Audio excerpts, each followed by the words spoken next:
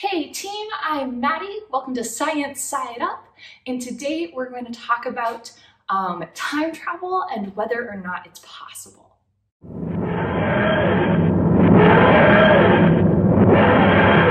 Probably misspelled this joke, but I'm sort of too lazy to look it up. So when we're talking about time travel, right now that still lives entirely in the realm of science fiction. But I want to go through like what is and isn't possible based off of like our current understanding of science. So I'm not going to talk about wormholes or other workarounds to limitations to time travel based off of our current understanding of physics. I feel like that's a different video. So I really just want to go over what is theoretically possible based off of our current understanding of like physics. So, is time travel possible? To the future, absolutely. That one is kind of boring because we're all doing it right now, right? You and I are both traveling into the future just at the normal rate of time. So that's not what we think of when we think about time travel, right? Now, if I wanted to really travel to the future, what I would need to do is get on a spaceship or get in a machine or something, which doesn't currently exist, but somehow make myself travel really, really close to the speed of light. And if I did that, then time would move slower for me than it would for you, assuming you're not in my super cool rocket ship that goes close to the speed of light. So time is going to move slower for me than it does for you. So in theory, what would happen as I'm traveling really close to the speed of light would be that, say, 2 years pass for me while 200 years pass for you. So in that way, I have in fact traveled into the future, right? And this is pretty well explored in a lot of science fiction stuff. There's always an episode, you know, like in sci-fi tropes, where there's always a body switching episode. There's always like gets possessed by an AI episode. There's always we come upon a ship that can't travel faster than the speed of light. It's traveling close to the speed of light.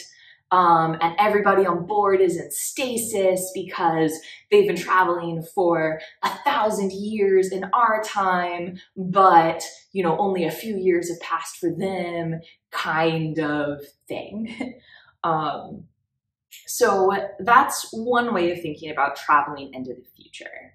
But what about traveling into the past? So the short answer is that we can't do that. But I'd actually like you to engage in a thought experiment with me so we can think about, maybe broaden what we mean about time travel.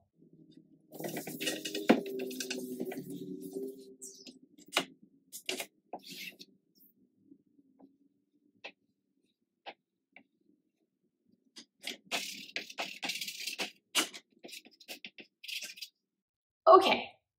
So imagine that this is planet Earth. My art skills are amazing, I know. And then we have a person here on planet Earth. Now for this thought experiment, I want you to imagine that we have the ability to just instantaneously transport, we'll call him Timmy, anywhere in the universe, right? Just instantaneously do that. We're not going to worry about how. This is a thought experiment. And then we're also going to imagine that he has like a perfect telescope. So maybe we'll give him a camera because I can draw a box with a circle in it, which is a camera now. Okay, so when Timmy here looks out into space and say he sees a distant star, right? Let's say that star is the star that I drew there. Let's say that is, oh, I don't know, 60 million light years away. So we'll say that this distance is 60 million light years.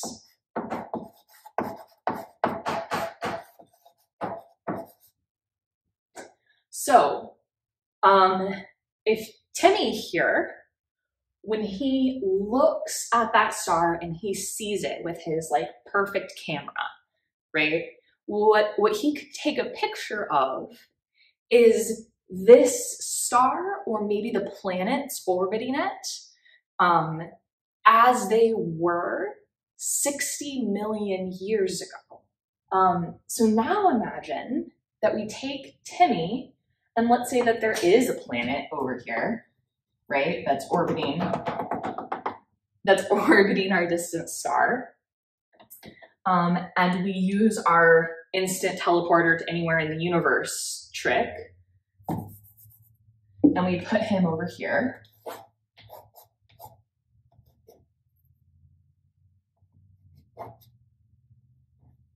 And now he looks back at Earth.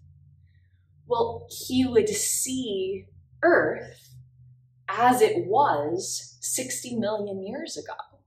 So if he were to take a picture with his imaginary thought experiment-y perfect camera of Earth, he would be taking pictures of dinosaurs. And let's say that instead of traveling 60 million light years, right, he just traveled back, I don't know, maybe there's another planet over here. Boop. That's 10,000 light years.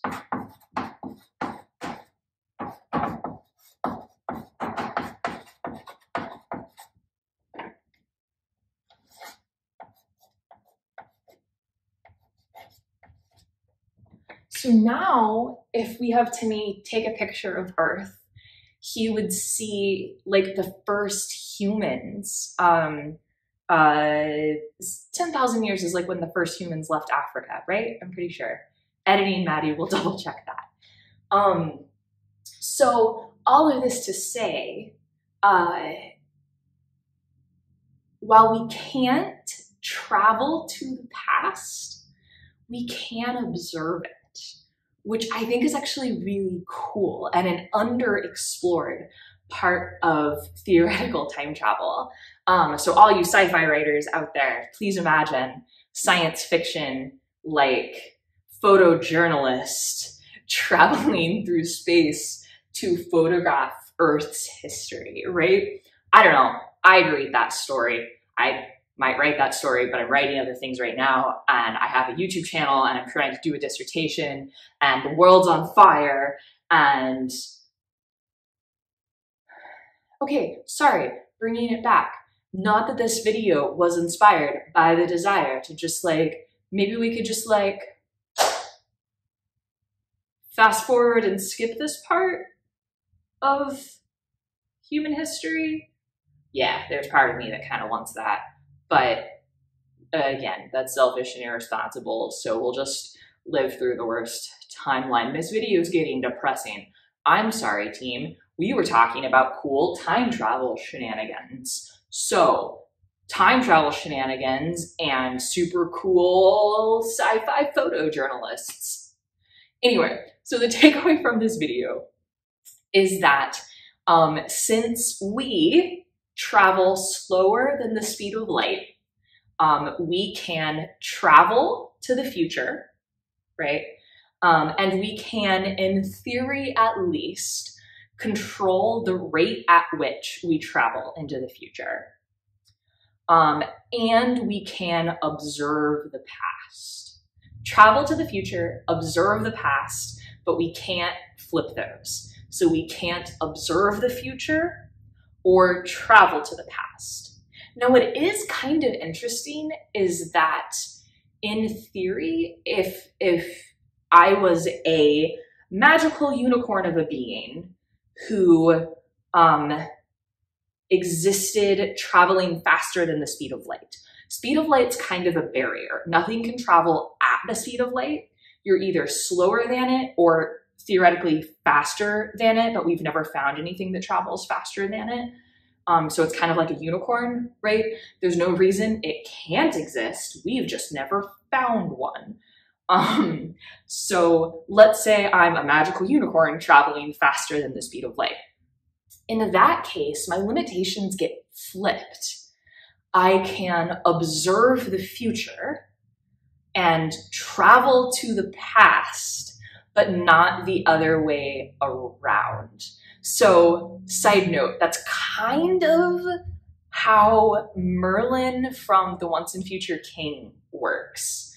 So I guess if you're a magical unicorn or Merlin specifically from The Once and Future King, those would be the things that travel faster than the speed of light and travel to the past and can observe the future. Yeah. Time travel is confusing, and that's why there's so many sci-fi shows based around it. Okay, team, that's all I've got for you today. I hope you like this video. I hope you and those you care about are well and staying safe. Until next Sunday, like, subscribe, and don't forget to be kind. Bye, team.